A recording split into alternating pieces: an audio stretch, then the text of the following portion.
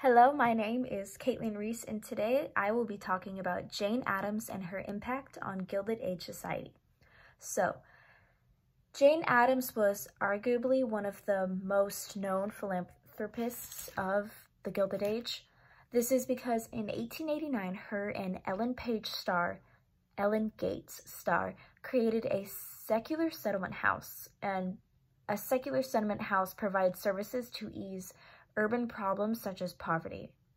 And she created this house in Chicago and called it the Hull House. It was one of the first in America.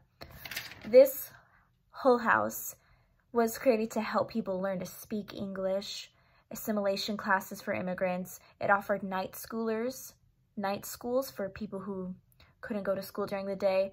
It offered free kindergarten, and it inadvertently deprived factories of workers, it deprived factories of child workers.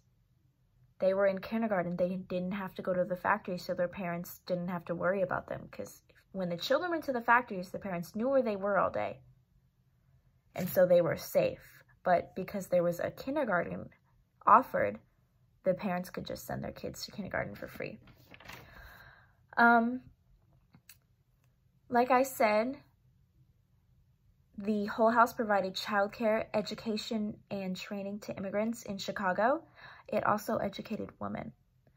Jane Addams advocated for social reform, and her movement inspired many, and her free education really started the conversation for, oh, hey, maybe we should offer free public schools instead of just a private school that you have to pay for, and stuff like that, or an away school.